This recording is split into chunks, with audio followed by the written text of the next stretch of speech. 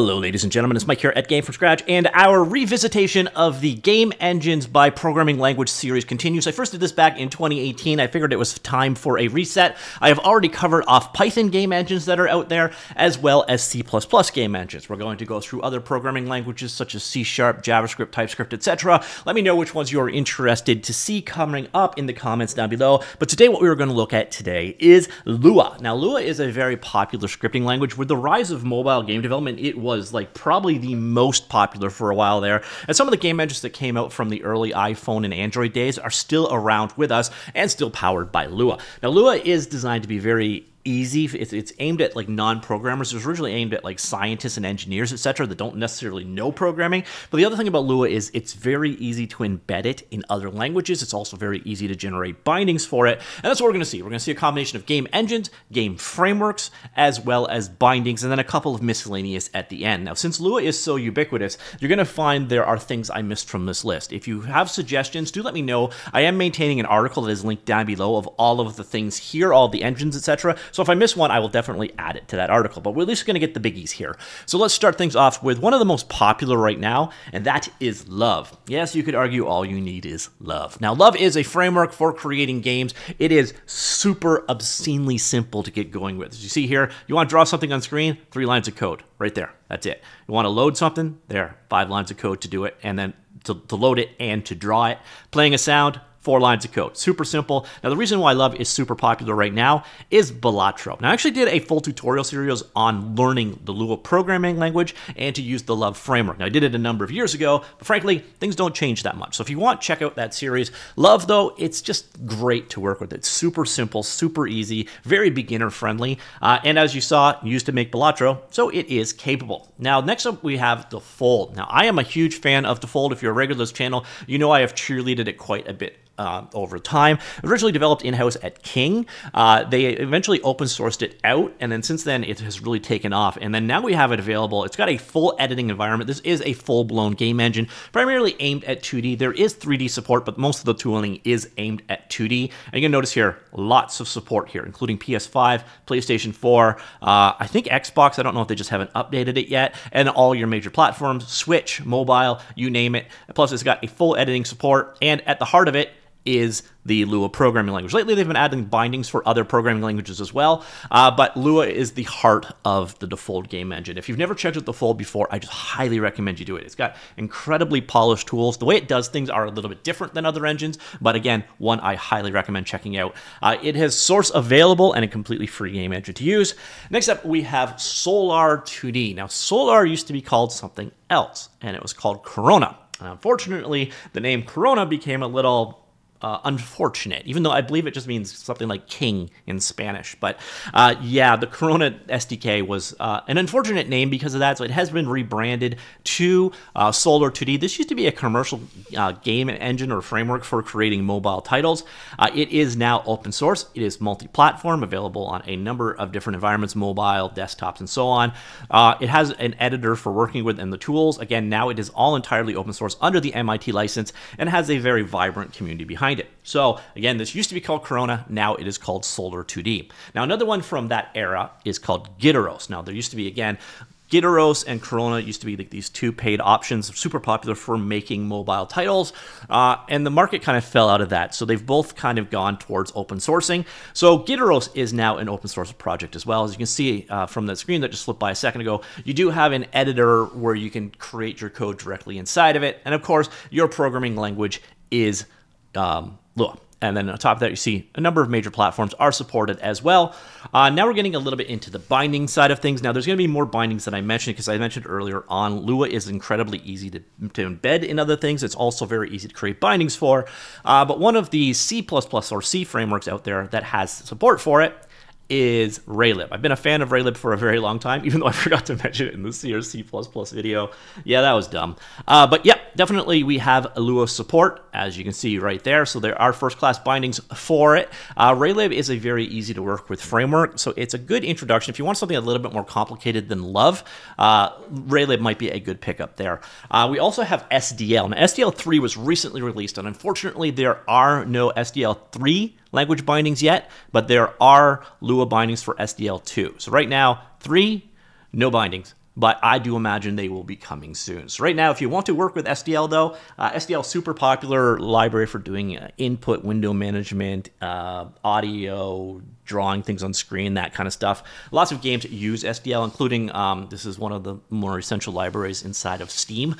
So SDL definitely is a library worth checking out. Another one that's popular from back in the day, same kind of thing as Raylib and SDL. We have Allegro, and Allegro has Lua bindings available as well.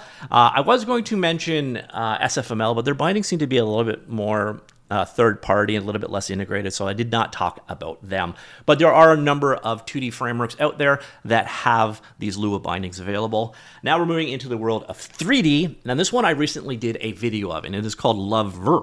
And Lover is inspired by Love. It's not really built on Love, but it is for creating 3D applications. But you can see here from the way that code works, it makes doing 3D work or VR work pretty much as easy as Love makes 2D work. It is, again, very similar in style to the code that you would create using Love, but obviously aimed at 3D. Again, I just did a video about Lover. It is a very impressive framework, very easy to get started with. It's probably one of the easiest code-based 3D game development frameworks that's available out there. So if you want to go 3D, this one is worth checking out. Now, if you want to stick to Love, though, you do have an option in the form of Minori. Now, this is an entirely Lua library that's written on top of Love. So this is a Love library that gives you 3D rendering support. So it provides you a screen graph, the ability to load 3D models, and so on. And it works with Love 11.4 and higher. So this is technically a library for Love that's built in Lua, but it does things like loads 3D models, creates 3D scenes, and so on.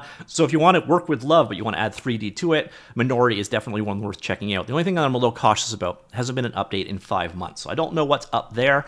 Next up, we have O3DE. So one of the language options inside of O3DE is Lua. They also have their own visual scripting language, plus you can use C++, but Lua can be used to do all of your game logic inside of O3DE. Now, if O3DE sounds new to you, well, it's not. O3DE used to be called Lumberyard, although to be honest, since Lumberyard became O3DE, it's been a complete rewrite for the most part. And way back, Lumberyard used to be Crysis or CryEngine. So it's an engine that's been around for a very long time. It is open source now. There is a large community behind it. And again, one of the major scripting languages for game logic is Lua. Next up, we have Wicked Engine. And this one lives up to its name. This one is one of the most impressive game engines I've seen from like a small development team.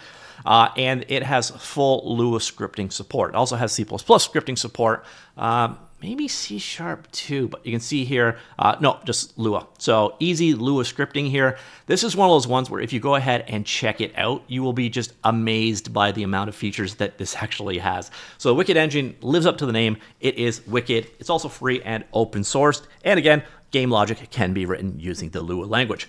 After that, we have Spring Engine. Now, this is a C++ based RTS game engine for creating games like Total Annihilation, etc. It also has Lua as a language. Now, weird thing is that there's not a lot of community-facing stuff for Spring, but it's been around quite a while. If you want to create a RTS in the vein of like Total Annihilation, Command & Conquer, that kind of stuff, and you want to use the Lua programming language, Spring is an option you have. And then we have Game Guru. I went actually technically with Game Guru Max here, but Game Guru fits this list as well. These are pay-to-play, super simple to work with 3D game engines. They come with a ton of content out of the box. Some people look down on them because you do get a very specific looking game when you are done with it. But at the end of the day, it's also super easy in terms of game development.